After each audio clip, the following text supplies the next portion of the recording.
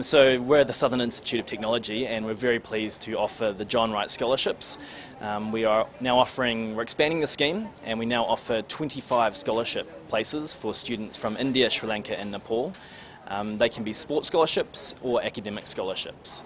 So they provide students the opportunity to gain a scholarship to achieve their academic and their sporting goals. So it's a great opportunity. We're really pleased to be here, partnered with John Wright, who is obviously very well known in India and who brings a real kind of Kiwi approach. So we're really pleased to be able to partner with him to offer scholarships to these students.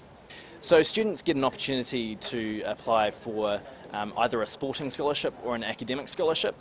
So there are up to 25 places in both, and so students can really choose if they've got a fantastic sporting pedigree, they can apply for the sporting stream, or if they're wanting to focus on their studies, they can apply for the academic stream as well. So there's basically a choice that students can make between the academic scholarship or the sporting scholarship.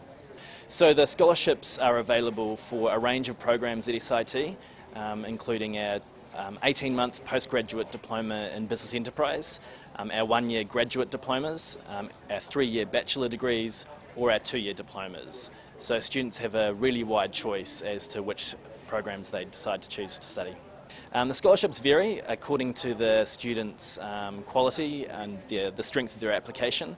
So scholarships can vary anywhere between 10% for some of the academic scholarships right through to full scholarships. So students' fees will be entirely covered by some of the 100% sporting scholarships. So it really is a great opportunity for a number of high quality students, and the value of the scholarships that those students get will depend on the quality of their application.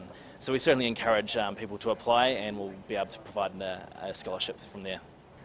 So we have over 1,600 students from 70 different countries around the world.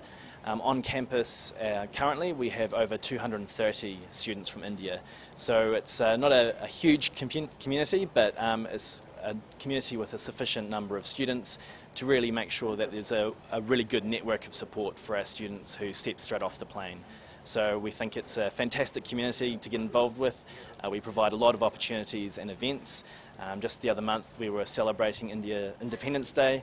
We'll be celebrating Diwali later in the year as well. So it's a really great community feel with a number of students there.